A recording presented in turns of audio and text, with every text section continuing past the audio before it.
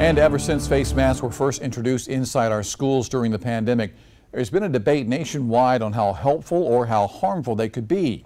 Tonight, our Verify team is taking a closer look.